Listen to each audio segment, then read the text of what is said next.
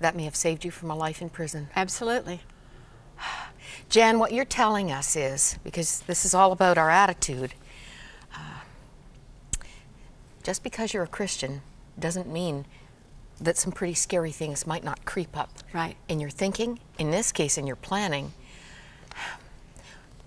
What was the key to getting you on a path of healing? And I'm sure you couldn't be the wife, the mother, the motivator that you are today if you hadn't allowed a supernatural work in your heart and life. Absolutely not. And I was at the point where I was willing to give up who I was for what God had planned for me. I asked God for a new life, and He gave it to me.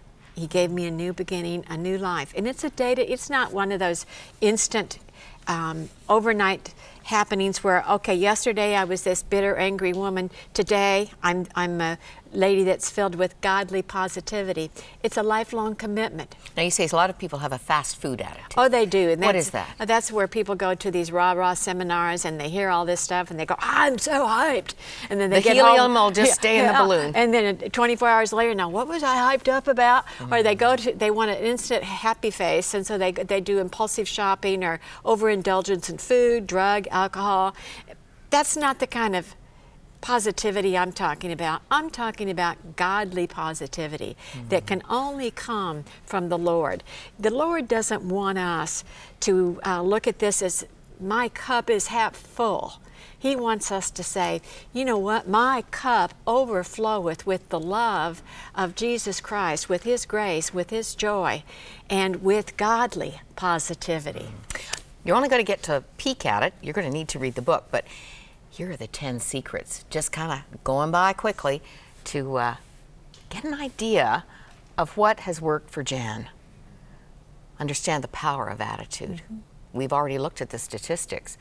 Respond rather than react. I think that's a pretty important change of verbiage. Be accountable for your life. We can't be blaming others, can we? Examine your heart, and we've got a great breakdown on the word for heart in the book.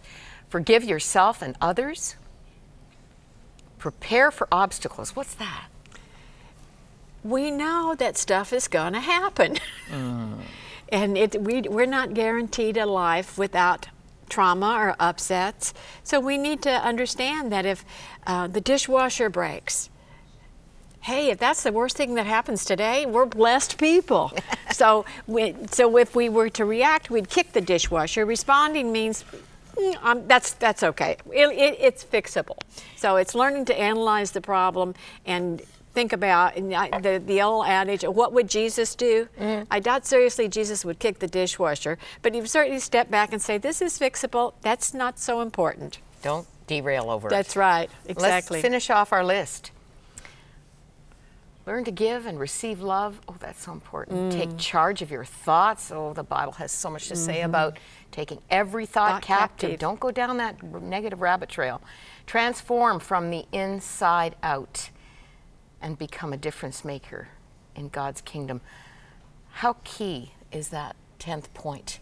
Getting out of yourself and into the lives of others. It's critical. It's critical because the more we focus on self, the more we find fault with ourselves, and then we start picking things, and then we get involved with this superficial stuff. But when we focus on others, the more we give, the more we get. I have to show your significant others right now. Oh, thank you. Because you are a mother of two precious adopted children. And what did you say in the makeup room this morning? I said that I used to pray for a new chapter in my life, and God exceeded my every expectation, and He gave me a whole new book in my life. And Matthew Jacob Coates, who is now 24, he just graduated from the U.S. Air Force Academy, and my daughter Jordan Nicole, both of them were saved from abortion. They're both adopted. Wow. And God gave me a whole new book, and what God did for me, He will do for everyone. You know, an elf put this on my chair last night. I found it this morning, and there's just a little attitude check. If you want to feel rich, just count all the gifts you have that money can't by. A good thought for this day. Tragedies to triumph, pain into positive passion that pours God's love into the lives of others. This is a popular plot, Jan, for the stories God will write if we're willing to open our heart to Him. That's right. And just do the next obedience. That's right. God's got the plan. He can turn it around. And this is a great encouragement if you want to move to a new place. I like the timing. January's just around the corner. Absolutely. A brand new year. You might be ready to attitude-inize with Jan Coates. This book's available everywhere, and I'd like you to come back, Jan. I'd like to. We have some other things to talk about. We do. You are amazing. Thank you. You are too. Thank you for coming. Thank you. If you need prayer right now, we are always here for you. That prayer line is on the screen. Maybe your attitude check and change can begin right now. We'll be back. Don't go away.